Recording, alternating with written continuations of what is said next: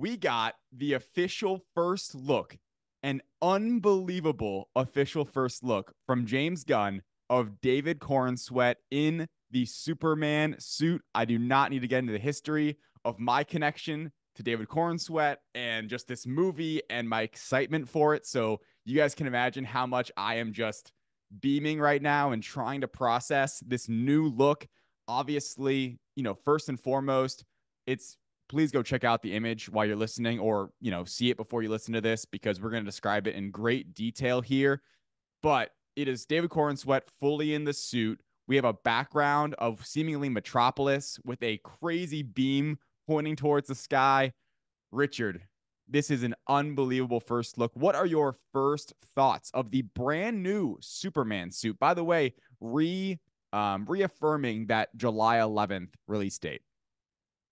I absolutely love it. I mean, literally, this came out of freaking nowhere. Like, we were not going to plan to talk about Superman on this podcast until literally, 30 seconds before you sent me the Zoom link to hop on this thing? Unbelievable. I mean, this couldn't have come in a crazier time. So please excuse me if I'm a little frantic right now, because this is absolutely insane. But I'm so happy it's getting on today's episode. Yeah, and I mean, congratulations to you again, by the way. I don't know if I've gotten to tell you on the podcast, but for you basically manifesting this whole David Corenswet as Superman thing. Beyond jealous, you got to meet him. That is so cool. Like, that's one of my favorite videos on the direct YouTube channel, which we're going to keep plugging through the show. But to the suit itself, it looks awesome. Like, we saw the different logo that James Gunn is using, the different S from the Kingdom Come. I was going to say Kingdom Come storyline, if I remember correctly, from DC Comics. It's a different look for Superman than we've gotten before, which unsurprising considering it's James Gunn. He likes to do things a little differently, and most of the time it works out fantastically for characters. This suit looks so freaking cool. Well, I mean, we got the red boots, the cape is just flowing perfectly off his shoulders. I love all the little details, the fabric. It looks like we are getting the trunks, if you can see it, like right next to his right arm.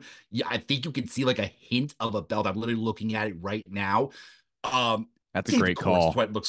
David Corenswet looks freaking awesome as Superman. I mean, like, I had a feeling, I didn't really know a lot about David Corenswet, obviously, before he got cast as Superman. I've been catching up, doing my research on him, learning about him.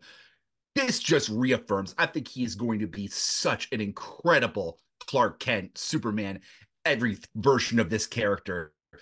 I am so freaking pumped for July 2025. That, I mean, we're going to get into some Fantastic Four stuff later, because we got Fantastic Four and Superman coming out that month. That is going to be one of the most epic months in history for comic book movies. We got Superman starting off the DCU, and Marvel's first family finally joined the MCU.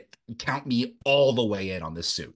Yeah, great points. And I can't wait to see that Fantastic Four first look of them in their suits in live action. That's going to be fantastic. Right. This is just such wonderful candy that James Gunn is giving us. I was hoping they would delay the reveal until July, because then it is 1 year away. I think that would have been cool. I do Comic-Con, believe, maybe, yeah, Comic-Con would have been cool, or like July 11th, and be like, hey, 1 year from today, it's that would have been cool, yeah, that was my hope. With all that being said, I do have some immediate pros and cons of this suit. So first off, yeah, I think there are trunks. Of course, they are still hiding them in terms of how they will physically look. I do love the idea of him kind of like putting on his boot, like he's suiting up right now, which is really cool. This is darker than I was expecting. I think the blue is definitely, like, in terms of this lighting, and the lighting is dark. So completely, bear in mind, lighting is a huge factor in this. The blue is definitely darker than I was expecting. I do love how he seems to be battled right here. Like, the suit seems to be weathered a little bit. If you look at that now, we know it very well. This awesome new emblem, which I personally love. This new emblem, obviously, it looks a little bit dirtied and battered. The cape is very long. That was a big discussion in terms of like what the cape was going to look like. Would it be long? Would it be shorter? Would it be kind of that medium?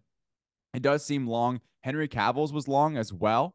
And with that being said, my biggest con, by the way, his hair looks awesome. He looks physically great. The hair is perfect. Yeah, he has the swoop. It looks awesome. The background looks very James Gunn. And James Gunn has discussed how this Metropolis is going to be very unique, its own thing, have its own kind of, ethos to it, where it's going to feel very not like New York, not like a city that we know in the actual United States, but its own thing, which is so exciting. It isn't gold. Some people were kind of speculating like it could be gold, but we imagine this is Metropolis in the background we're looking at. And obviously, that huge beam is very fascinating.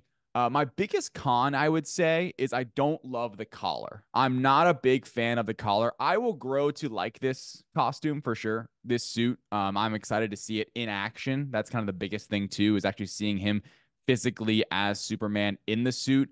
It is surprising to me they went with the collar. I mean, they did want to differentiate a lot from the Man of Steel suit, and that is, very obvious looking at this. They wanted it to be, they wanted it to feel similar and familiar, but also very new, very 2020s, I would say, and it definitely is living up to that.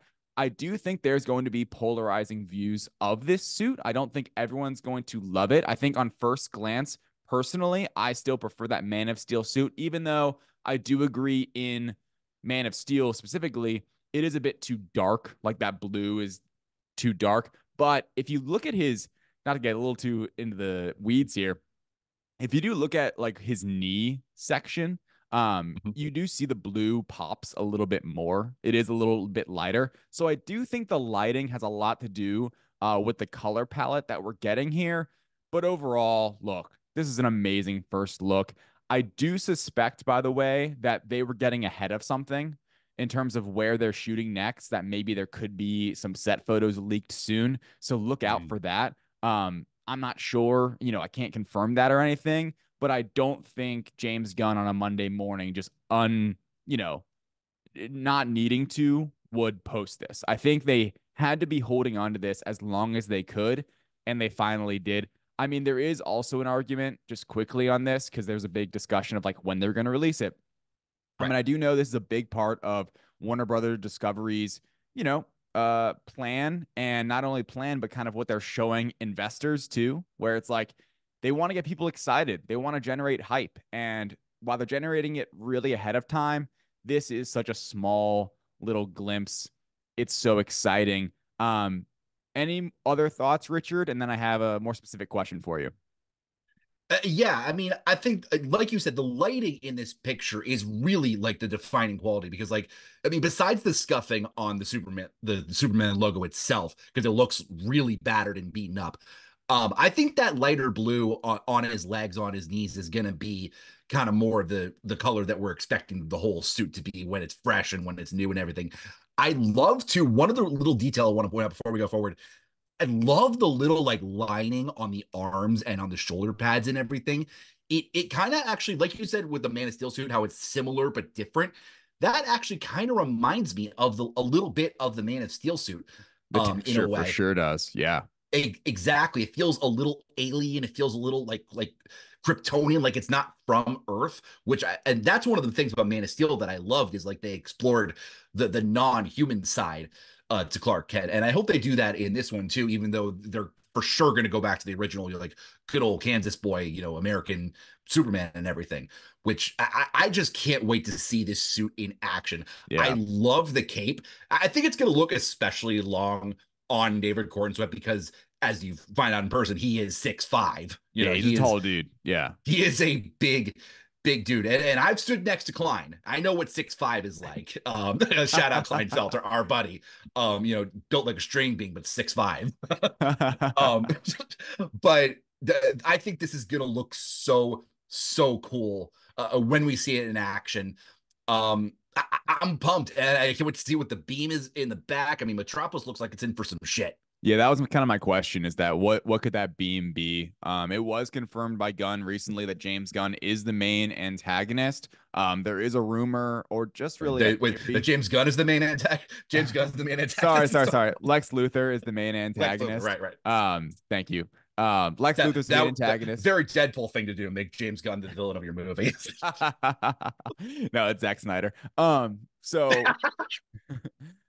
with that being said, there's this idea where there could be these like I forget what it's there's a run in the comic books where basically Lex Luthor kind of creates these like anti-hero robots, right? It's almost like what we'd see in like Age of Ultron, you know, these kind of like Iron Man-esque robots or even people in these like metallic Yeah. suits that would be fighting Almost like against them. like we're going to talk about later with X-Men, the Sentinels almost.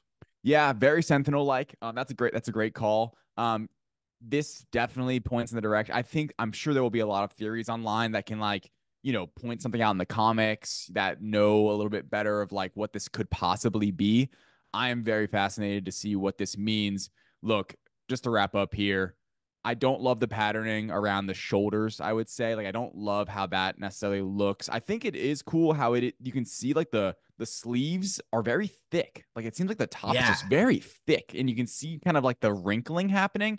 Very interesting. I mean, it is its own unique take. I think it does do a perfect balance of really what James Gunn said, blending in previous past suits, you know, some iconic stuff with just something brand new, something completely revolutionary.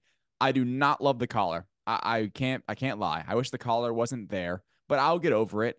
And I do think the patterning is a little bit weird. I think overall, I wish it was a little bit simpler of a suit. And I wonder if maybe we get multiple suits in this DC universe because there's also an opportunity, like I just spoke about, with the thickness of it. You know, maybe this is a Mark One suit and maybe we get a different suit. I don't know. I'm just speculating out there, but I do think the emblem is here to stay. I think that is the new DCU Superman emblem and Corenswet with the curl.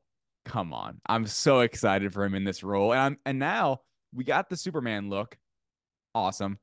I'm ready to see the Clark Kent look. I'm ready to see him in the Daily Planet with Lois Lane, Rachel Brosnahan, and see what that looks like. Big circular glasses.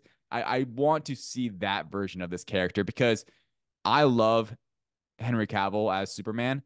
The one biggest critique that I agree with is his portrayal of the Clark Kent side of things, where I think James Gunn could really nail that side too.